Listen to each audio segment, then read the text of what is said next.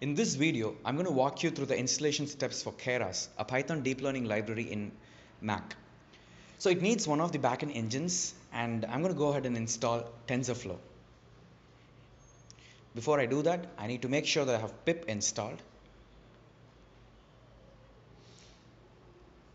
And it looks like I have already installed pip. As mentioned in the TensorFlow documentation, we need to set up a virtual environment so that anything that runs within the virtual environment is self-contained and will not interfere with any Python processes running in the system. So I'm going to install the virtual environment.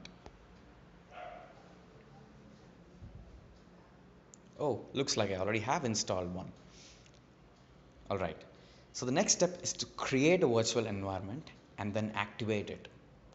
So to create a virtual environment, we need to do this.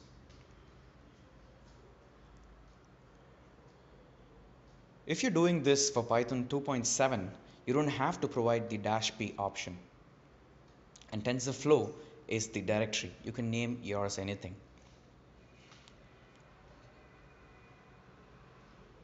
Alright, so let's activate the TensorFlow virtual environment.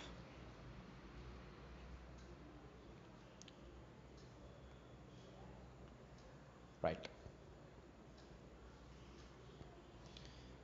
The next step is to actually install the TensorFlow library.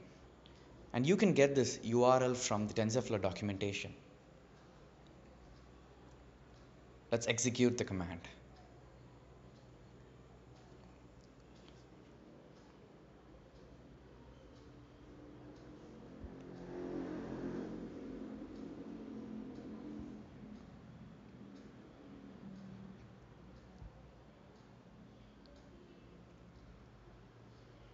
As you can see, TensorFlow is successfully installed.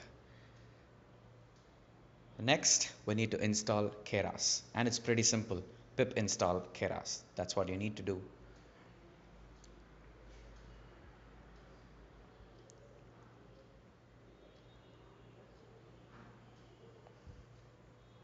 Alright, now let's go ahead and test if Keras is installed correctly. All you need to do is say import Keras, and there are no errors. So yep, we have installed Keras successfully. So to deactivate the virtual environment, you need to just hit the command deactivate.